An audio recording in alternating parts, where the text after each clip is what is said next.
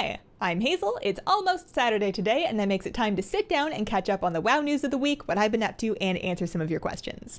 This week, Blizzard made the controversial announcement that they are bringing the token to WoW Classic in China. There is, as of now, no real reason to believe that they're going to do this for NA or EU, but for the Chinese market, Classic WoW is getting the tokens, so they're going to be able to use their gold to buy game time, and they're going to be able to use their money to buy gold.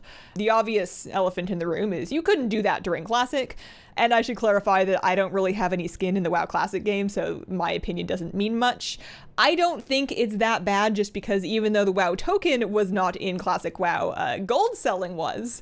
And I'm not convinced that the experience of having your account stolen because you bought gold is really what WoW Classic needs for that authenticity. So that's just me, but I am curious about how the WoW Classic Western audience feels about a potential token. I would be interested to see some data. I'm also curious about what the price difference turns out to be between WoW token for Classic and WoW token for Live in gold, specifically. At this time, we're not going to have a good idea of that because gold values in Asian markets tend to be different just to begin with. But it would be interesting just because that's a metric that you can use to kind of judge how much inflation that we've had over all these expansions. And I wonder if it would keep pace with that inflation, if it would be like a direct shrinkage, or if the way that people play WoW Classic now would have any impact. Just interesting stuff. This week in Live WoW, we got some noticeable and very welcome hotfixes to the horrific vision entry key situation. So previously you had a cap of 5 vessels, so you could only stockpile 5 entries to Horrific Visions, and while the World Quest gave more Coalescing Visions than they did on launch, they gave still an amount that I suppose some people feel wasn't enough because they've hotfixed it and it's more. As of the most recent reset, World Quest and Assault are both giving way more Coalescing Visions, and there's no longer a cap on how many vessels you can store. So if you just like really hate Assault on Stormwind, you could theoretically just stock up all of your attempts and then use those all on Orgrimmar weeks. They've also changed how many pages that you need to upgrade your cloak from ranks 13 and 15, and made it so that those torn pages of Fear and Flesh that you're getting in that middle bit, so that you can get up to 4 from a given run instead of limiting it to 2. You can get up to 4 if you do a full clear. You get 1 per side area. It's important to remember though, that applies for that middle stage where you're getting torn pages of Fear and Flesh. That will not apply for the later stages we're coming up to where you're going to be getting pages from lost areas. Those will still be capped at 2 per run because there's only 2 lost areas in a given run. The other thing to watch out for is that while they've removed the cap on vessels, there is still a 25,000 cap on Coalescing Visions themselves in your currency tab. So, you know, check that once in a while and then go buy your vessels because there's nothing else to use those for. So just buy your vessels before you overcap. You don't want to forget that you're getting more because of all these juicy buffs and then burn a bunch because you overcapped. I'm really excited to see these hotfixes. I have been starting to get a little bit lazy on keeping up with Ultimate Veil Daily, so this should help me keep my cloak up to date. I would still really like to see some form of formalized cloak catch-up for alts. I know Essence's account-wide for alts would also be great, and I'm fully aboard that train, but I don't think Blizzard is at this point, or we probably would have noticed, so I'm crossing my fingers for not account-wide cloak upgrades, but something, given that this is such a central system and it is so time-intensive to progress through. Any kind of cloak catch-up for alts would be like real good. Oh, there was one more hotfix actually that will make the assaults just a teeny tiny bit better, specifically the one in Vale where the final assault boss is all the way in that crazy cave and like, you know, down some stairs and around a corner, and it's like a 40-minute run to get down there. They have made it now so that after you kill that boss, after you kill Vilrax, he will spawn a little portal that you can take to at least get out of that cave. Nothing will really help you get in there, but at least you don't have to either hearth out and fly back or turn around and run all the way back, or, you know, get tricked by that promising looking staircase ahead of you that you're like, they wouldn't make us run all the way back. There must be a way up across here, and there's not. So portal now, that's nice. I have to say my biggest complaint about Horrific Visions at this point, and mind you, I do like them overall, but the thing that I dislike the most is that you're doing the exact same 20-minute or so piece of content over and over and over and over again, or at least that's what I end up doing. When I go to run Horrific Visions, I want to do a bunch of them in a row so that I can pop like one flask, eat one food buff, and then use those for more than one run since consumables are so expensive. So I'm doing it over and over again, and within a given week, there is no variation in your strategy. You're just doing the same thing, and it's such a long and focused piece of content that can be really draining.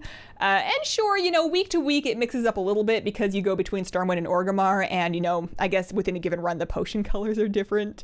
And, the madnesses will change a little bit, but I don't find the madnesses really impact how you do the run very much at all. It's just like one little thing to watch out for. So yeah, I wish they were less repetitive. I like them. I think it's a strong start of a concept, and I really hope that when Torghast comes around in Shadowlands, they have designed it in such a way, and I feel like they will, that you're not just doing the exact same thing every time, because that does get old pretty quick. As of this week, there has been no further word on Shadowlands alpha progress aside from additional encrypted builds. Those keep coming, but nobody's in them yet, and trust me, when anybody is in, you will know, because the internet is going to be plastered. So we're all just kind of sitting tight and waiting. For my week in WoW, I did my first masked run in a Horrific Vision. I have been doing full clears for I think 2 weeks on my Shadow Priest, doing solo Shadow Priest runs, and I took that first mask you get, the half sanity one, and did my first full clear with that. And it wasn't so bad. I find that the more you get your Titan research tree filled out, the easier base visions get, to the point that you can kind of just run them sanity neutral. Like, you're getting almost more sanity back just from killing elites than you lose in everything else. So I'm starting to see how masks fit in, although I'm definitely not running like 5 mask clears yet. Those are scary. My private guild is also ahead of the curve now. We killed a heroic N'Zoth last night. I think the biggest struggle for us on that fight was really just nailing down our plan for how we want to pull Psychus around during the down phase, because we had some issues with anguish underneath our bodies, and then everybody's just dying horribly while they run to try to get back up top. So once we sorted that out, everything was more or less cake. It went really smooth. Questions from this week. Christopher asks, do you think that essences are still a thing in Shadowlands? I'm hesitating to make an alt because of the essence grind, and then it will just go away when Shadowlands opens. Essences will absolutely not be part of Shadowlands. Those are directly part of the Heart of Azeroth BFA system, similar to the way that we left artifact weapons behind in Legion, and along with them we left behind like the relic slots and all that. Those were a BFA specific system, so there will be no more essences. It's not to say that they won't do a similar system that functions the same. That's a tough call, but whatever they do will be new to Shadowlands. Taryn asks, I'm going to be a new cat mom. Congratulations. Any tips? She's a rescue 5 to 6 month old black and white kitty. Okay, so I scoured my brain for my best kitten tips, but of course, disclaimer, cats are going to be cats, and many of them are different, so your mileage may vary. Top tip is that if there's any surface that you do not want your cat to be on, put aluminum foil, and I like to fold over the edges so that they're not sharp, but put aluminum foil anywhere that you don't want your cat to walk, because 9 cats out of 10 does not want to step on that, and that's very useful for keeping them off of places that might be unsafe for them. Second tip is, if you have houseplants, do a little inventory of them and figure out if A, your cat can get to them, and B, if they are toxic to cats, because many of them are. And my third tip is, if at all possible, get your new kitty used to you handling her paws, because if you can get to a point where she will let you extend her claws one by one so that you can clip them at home, that is huge. So just handle the paws, touch the paws, stop if she's getting annoyed, and hopefully you can get to that point, because it's very helpful. Oh, and then one more thing that I did before I got my cat that was a little obsessive, but I felt was actually helpful, is I watched a bunch of videos on cat body language to try to understand her more so that we could communicate, as best as one does with one cat, but just kind of looking up some basic cat behaviors and body languages so that you can understand how they're feeling better helps a lot. So things like, a tail that is straight up and down if they're like walking towards you is usually a greeting. If the tail starts like whipping back and forth really fast, your cat is probably annoyed and maybe you should give them some space. An open mouth that stays open is usually either stress or something smells really, really interesting. Stuff like that. It's also, those are cute videos to watch because they have cats in them, and congrats on your new kitty. Terry asks, do you think that a new player could join WoW? Absolutely. And I say that with confidence because I have seen it and it's remarkable. It's absolutely not too late. So factors that I think will affect whether or not this new player has success. One of them would be, of course, whether or not they have friends that already play, or if not, can they make friends? Can they connect with the community? Because that is huge.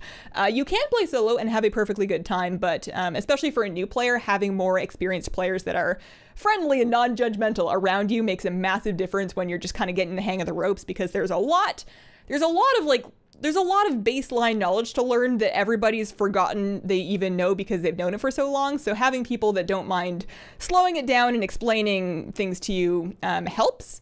Not necessary, but does help.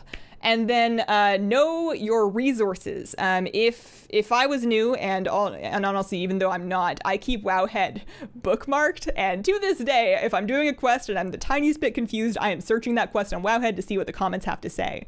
And that just about sums up my week. Thank you guys very much for watching. Let me know what you think.